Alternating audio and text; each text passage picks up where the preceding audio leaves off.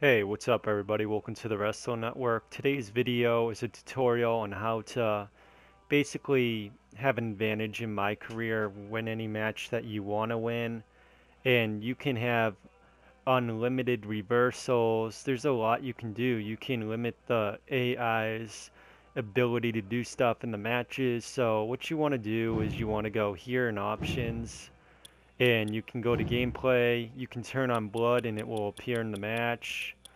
You can, right here, if you don't want to have reversals, the stamina reversals, right here, turn it off. Reversal damage, you can turn it off. Fatigue, you can turn it off, so your superstar doesn't drain any energy in the match and he's not tired. So all these can help you in my career. Now if you want to limit the AI, you go to game balancing. And here's some of my settings right here. You can do it to your standards. And now I'm going to show you that this works. One thing I noticed though, I don't know if it's a bug, but the AI is reversing a lot.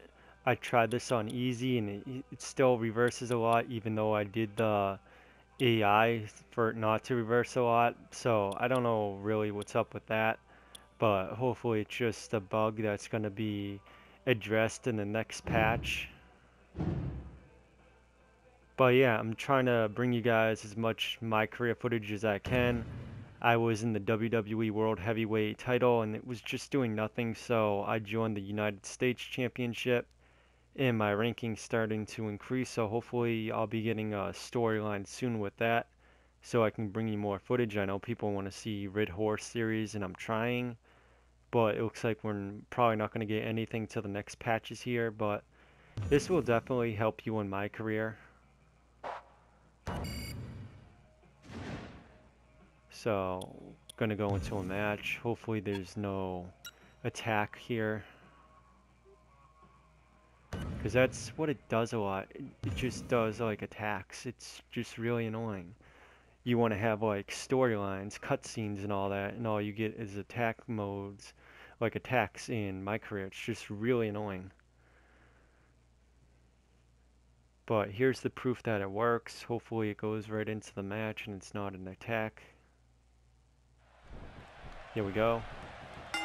You can see This my should be an reversal matchup. I mean, stamina both is men have gone. extensive offensive repertoires, lasting endurance, And you can make and your insatiable finisher damage a lot to be more #1 than it would if you didn't use the sliders, and the sliders actually do work, as you can see. So use this to your advantage in my career, climb up to the Hall of Fame ranks, and have fun in my career.